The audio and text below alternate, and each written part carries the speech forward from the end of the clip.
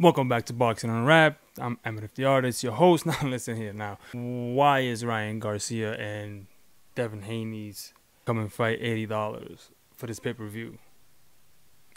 Let's get into it, right? So it's $80. Like, it's not like it's $50, $60, right? It's $80 and we have no idea who's on the undercard, right? Like, we have zero clue. They haven't disclosed that yet. So you could literally be having like these known, I don't even know of a fighter or fighters that are free that are like somewhat marquee to justify an $80 card. You know what I'm saying? Like, I like the fight. I love the Ryan Garcia fight. Listen, whether you like what Ryan Garcia is doing or not, I mean, I hope it's all just like tactics, you know, and that it's actually going to be a good fight, right? That he's actually doing the things that, hold on, let me lower this a little bit here. It's a little high right there. All right, it's been a few days.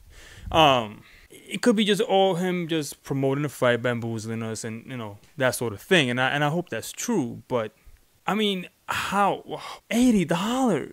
Like, we don't even know who's fighting on the undercard, and we're less than a month now in. Who are you going to get? I mean, you might as well call in like super flyweights or something like that. Flyweights, strawweights, right? Guys who just go all out and just barnstorm so they can give a good show, because Prime just put on a hell of a card. Like, this, how are you going to compete with that? PBC just literally killed it on Amazon's first go out on boxing. They put on masterclass card. I mean, from the prelims to basically the end, that whole card was just amazing. Lara scored the first. Who? Lara. I mean, who would have thought, right? Moulton looked great on the prelims, and who? Okay, then Rolly and Fandora just and Zoo just stole the show, right? Like, what they were supposed to do. I don't know what the card for Haney can do. Who do you get? Like, who do you get, right, to sell me on this $80 extravaganza of just one fight? I mean, it beats the ticket, right? You have the best ticket in the house at $80, right? If the ticket was $80, more people would go. So if you say if it's just for the Haney fight, $80, you get to see it. I guess so, but you get the experience of people.